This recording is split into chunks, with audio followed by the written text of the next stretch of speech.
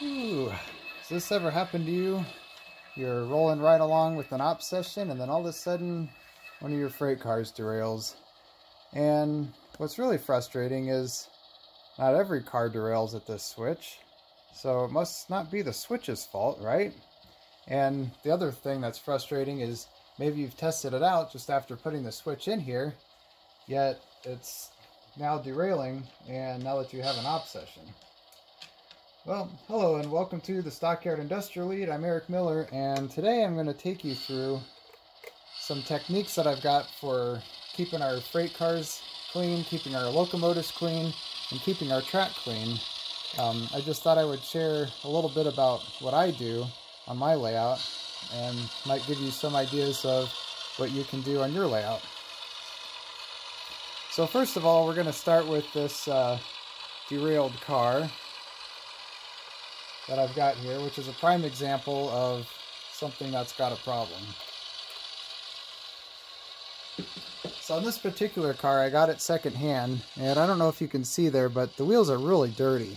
I'm guessing that somebody was putting some dull coat on this car and left the wheels on while they did it, and so they're a little grimy. Now, personally, I usually don't actually clean wheel sets, freight car wheel sets. I do find that they don't really get that dirty. Especially the kind of wheel sets that I use. So I find that I don't really have to clean them. So on this particular car, what I'm going to do is I'm going to start by just taking the wheel sets off so that we can get some clean ones on there, and then we'd have to take them off to clean them out anyways. So I'll show you the types of wheel sets that I like to use. And then after I show you that to you, I'll show you how I keep the track clean, and then some techniques that I use on locomotives. Okay, so I've got some cleaner wheels on this freight car, so it should roll a lot smoother. Notice there's no grime or anything dull looking on these wheels. Now, what I like to use are Intermountain wheel sets. I'm not sure if these are readily available anymore. I'll have to check, but I bought these in bulk a long time ago, back in the day when Caboose Hobbies was open. And so they're my preferred wheel set because they're super smooth and super clean, and they can go on basically any car. I like to use these with AccuRail trucks if I have to like completely start over with working on a freight car and doing the truck. Just compare these. This is an Intermountain wheel set. Compare it to the KD wheel set. This is one that I got on a used car. So if you try to focus here. But you know, looking at these, you can just tell the difference. There we go, between, you know, the grimy look and the smooth wheel set here on the left. The KD wheel sets I've used before. I've tried to use these because I have a friend that I bought a lot of stuff from, and he really used these on his cars. And but he also had like Code 100 tracks, that might have helped. But these, I've literally seen them jump over switch points and derail a car, and then I'll swap it out for one of these Intermountain wheel sets, and it'll run smooth as silk. So I'm just going to do a little speed test here, see if this works. This is a 1% grade right here. So we're going to just do a little test and see which one of these gets rolling the fastest down the track. And you'll see the Atlas wheel set there on the left just starts breaking away.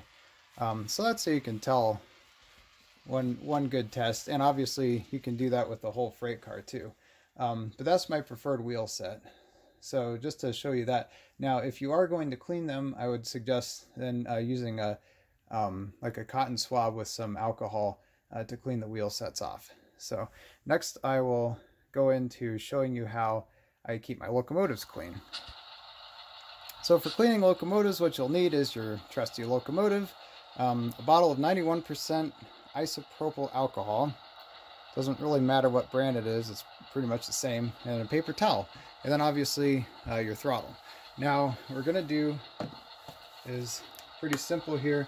I like to do this anytime before I run an op session, or like if I'm making a video about my ops. Okay, I've just poured out a little bit of isopropyl alcohol here. Dab a little bit more on there, it's probably enough. Okay, now we're going to set this under one truck and keep the other truck on the track. Keep your hand on the locomotive and throw it all the way to the highest speed setting.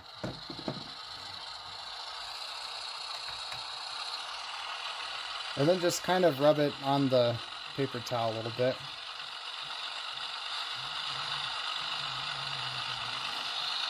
And we got a little bit of dirt. This one's fairly clean. Now we'll go to the other end.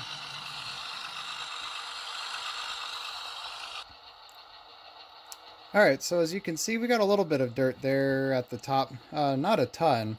Like this was, I don't know if you remember the RDC from like a month ago that I cleaned the wheel sets off. Got a lot more dirt. So this, you know, when you don't run a ton, and also, you know, with the small layout, you don't put a lot of miles on it. But every locomotive is susceptible to getting some dirt and grime on the wheel sets, especially because you've got, you know, the tractive effort of the locomotive pulling the cars around. So it's a good idea to do this, I don't know, every couple months or so, or definitely, like I said before, an op session. And then here we are with the nice shiny wheels there underneath. Alright, so the last thing I will talk to you about is keeping those tracks clean. Okay, so we're back at this new bridge area. So what I like to use for keeping my track clean is this Sand Flex hand block. I find that it's got, this is the fine material. I find that it's got a real smoothness to it that's really good for cleaning the tracks. And especially since I don't have any hard to reach areas, being, you know, mostly a shelf layout basically, it's really easy to just go through. And this is what I'll do before every op session, is just kind of go through and clean it. And as you can see, you can go through your turnouts pretty easily, over your bridge. Obviously those bridges are easier. These are a little bit trickier, but you can still kind of just pass it through and do a real simple cleaning like that. So that's my basic thing that I do. I don't really find the need to run a special car around the layout or anything like that. I just go through with the cleaning block and keep it clean. Obviously after you do any scenery work in an area, you'll want to clean a little bit more, and then if this abrasive will sometimes leave behind some fine like dust to it, and if you've got any of that, then obviously you want to vacuum it up to get rid of it. But that's what I use. So those are the things that I do before I have an op session, is check my freight cars, make sure the wheels are running well. Also, you know, I kind of go through and make sure that I haven't gotten any new freight cars that don't have like a plastic coupler or anything like that on them. You also want to make sure the weights are good. I usually NMRA standards for that, because the weight also will be something that'll help cars not derail. If they're heavy enough, they'll go through the turnouts a lot easier and stay on the track better, not wobble and stuff like that. And then clean the locomotive that I'm planning to use for that specific op session, clean the wheels off, and that'll keep things really good and running well. So those are my tips. Hope they're useful to you. I might not be spreading new information to a lot of you. I bet if you're up and running your layouts, you may already be doing this, and you might have your own cleaning methods too. But I just thought I would share what I do. And as always, no matter what you use, I think it's a good idea to, you know, every month or two, depending on how often you operate, to go through these techniques and keep everything clean, and definitely before an op session. So thanks for watching this video. This is another car shop / operations video, and I'll be at you next week with another new video. Thanks again.